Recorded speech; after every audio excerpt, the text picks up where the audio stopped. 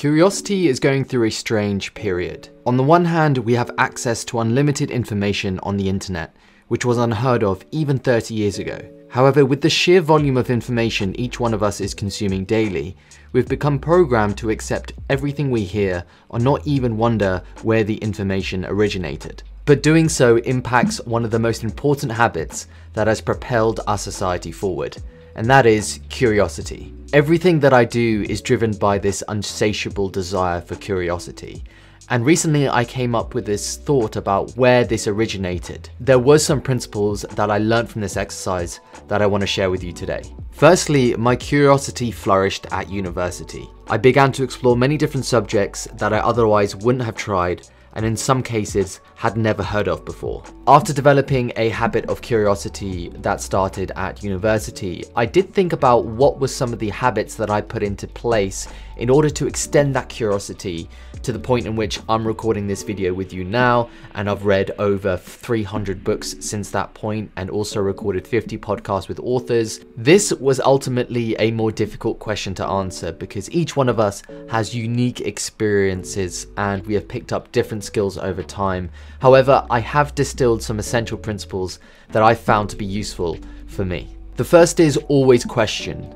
Always question. I know when I was at school, my teacher would always say to me, "Orn, you need to ask more questions," and I kind of wish I did, but it's one of those things where the more that you do it and the more you train yourself, the better you get at it. And for asking questions, you have to get rid of this fear of being wrong or looking stupid, because if you look stupid and, for instance, the answer seems obvious, well then at least you've reaffirmed your knowledge. And if you don't know, then you've learned something new. So it's a win-win case either way. The second principle is to read more. And if you've watched this channel before, or my 1-minute book reviews, or my podcast, you would know that I love to read. And also if you look at my bookshelf, and reading is a central principle in my life for answering my own curious desires. Any subject or skill that I want to learn, I automatically search for a book on that subject. And I think reading is one of those skills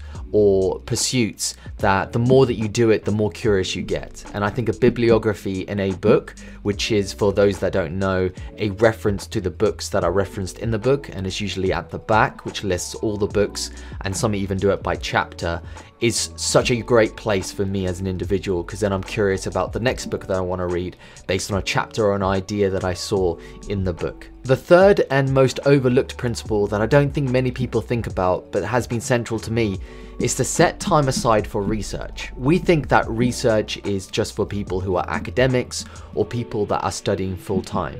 But everything that we do is research. Every book that we read, every podcast that we listen to, every video that we watch, it's all research and information that we can use to ultimately make better decisions in our lives. And I set time aside for research. I consider research to be reading, but also reviewing my notes and doing further research if there's anything that I want to know further, or if there's anything that warrants further research. I think combining all these three principles, asking questions, reading more, and setting time aside for research, are three great pillars to becoming more curious and developing a habit of curiosity, because they all feed off one another. They all require inputs and outputs alongside one another. The inputs being reading and the outputs being asking questions and doing research. There will be times where the answer doesn't become apparent for perhaps months, maybe even years, hopefully not years, but definitely months. And that's okay. What you want is to see research, or the time that you spent really looking for answers, as a foundation rather than an end of itself. Let me explain that. It's accumulation. It's what they call the compound effect. The more information that you consume, the better, and the better understanding that you'll get, and the better pattern recognition that you'll see, which will ultimately satiate your curiosity, but also you'll eventually find answers to your questions. Thank you for watching this video. If you did find this video helpful, then please do like and subscribe for more content, and I'll see you in the next video. Before you go, I just want to let you know that every month I send out a monthly newsletter that includes book reviews, book recommendations, and author insights from my weekly podcasts with authors. The newsletter is totally free and the link is in the description below. It would mean the world to me if you did subscribe.